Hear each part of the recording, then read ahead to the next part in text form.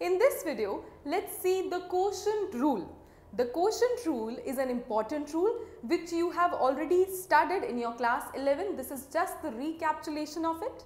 You know that the quotient means the division, and in case of division, suppose we have two functions, one function in the numerator, another function in the denominator, and you have to take the derivative of it, or the differentiation you have to do.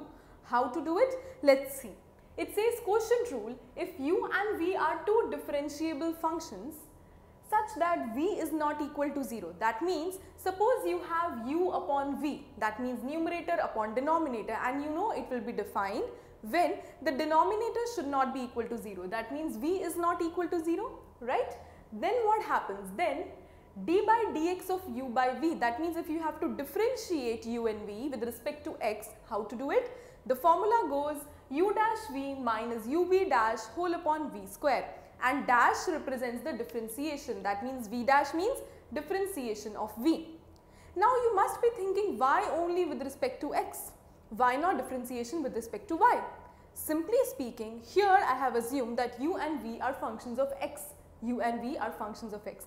That means it is the case such that d by dx of fx upon gx, where u represents your fx and v represents your gx, then it will be what kind of a formula? U dash v, that means u dash v minus ub dash minus u into v dash whole upon v square, and v square means you do not have to take the differentiation of the denominator here at least, and you have to just square it. Suppose I need to see a question. Let's see a numerical example. Although we have already seen such kind of questions in our class 11, I'll say only one question. D by dx you have to compute of e raised to the power x upon sin x. Say this is the question. Now what is your u? U means the numerator. What is your v? V means the denominator. D by dx of e raised to the power x upon sin x. It will be u dash v. So u dash v minus uv dash u into v dash.